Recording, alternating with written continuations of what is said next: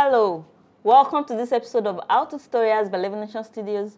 My name is Lydia, and in this video I'm going to show you how you can copy modifiers from one mesh to another using Blender. Let's get started.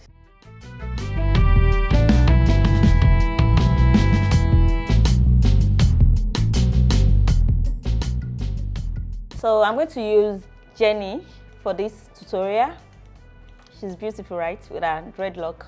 So the purpose of this video is to copy the modifier from her top. She has about 3 modifiers: the armature, the solidifier, and the subdivision. And from the top to the pants. So the pant only has the armature, and I want to transfer the settings of the solidifier and the subdivision. Since I have just the pant, it's very easy to create a new modifier, the solidify modifier and the subdivision, and that will be fast.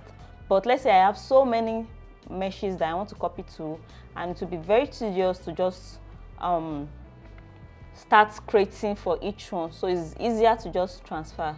So to do this is very easy, it's very straightforward. Select all the meshes you want to copy to.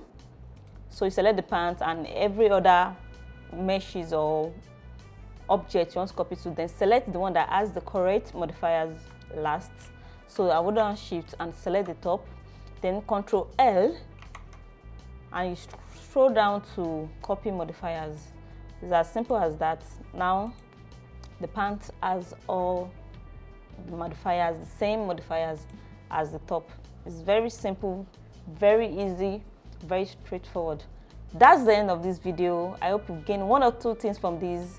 Don't forget to like the video, subscribe to Levonotion Studios if you've not done so, and until next time, stay true to your creativity. Bye bye.